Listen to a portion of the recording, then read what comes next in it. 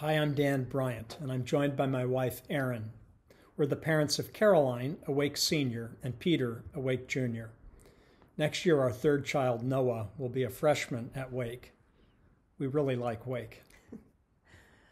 We wish we could be gathering with all of you in person at the annual RUF brunch that John Bourgeois and the RUF team host, but we're glad we can at least connect virtually. RUF and Wake Forest are adapting, like we all are, and they're continuing their great work with diligence and creativity. In addition to RUF, Erin and I are involved with both the Wake Parents Council and the Wake Leadership and Character Program, which have allowed us to get to know some of the administration and faculty. We've seen a thoughtful commitment to building a healthy community and to creating an environment that provides Wake students countless opportunities to be challenged and to mature, all within a supportive environment.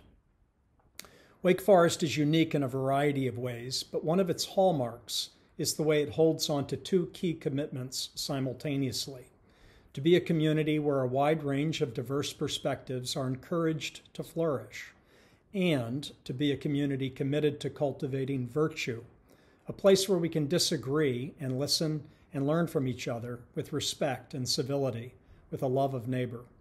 In that sense, Wake has at the core of its vision the desire to be a place where young women and men are maturing into servant leaders of character and wisdom, ready to serve in their time and their place.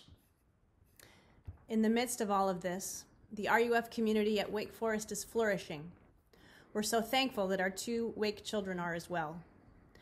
RUF is a caring community in which students can explore together the truly deep questions about God, themselves, and the meaning of life. RUF is committed to the historic Christian faith and to being a community where students can grow in their knowledge of what they believe and why they believe it, to be intentional about what it means to pursue lives of purpose and integrity, and to be thoughtful about a life of loving and serving God and neighbor, and what that should look like for each of them. John, Mary Clark, and the RUF interns have loved, befriended, and challenged our kids, regularly grabbing meals or going on walks.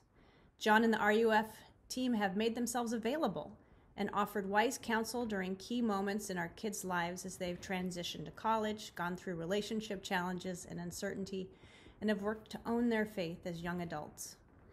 In this important respect, RUF and Wake really do have a shared mission to help equip students for a lifetime of excellence in service to their neighbors, to their communities.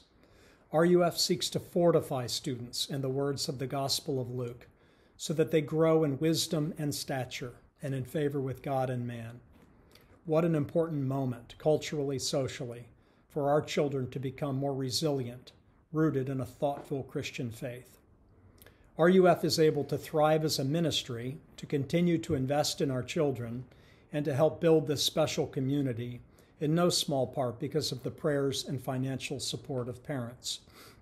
And so even though we're not able to enjoy that wonderful brunch together this year with that really good bacon and those great waffles, we would ask you to please consider supporting this wonderful RUF community. The brunch each year is a crucial fundraising moment for RUF at Wake. As parents, we want to ask you to join us in making this Thanksgiving and Christmas season a time to invest, even more generously if you're able, in the vital, life-giving work of RUF at Wake. We wish you a holiday marked by the love of family and friends, even in the midst of our challenging moment. Take care, and may God bless you and yours.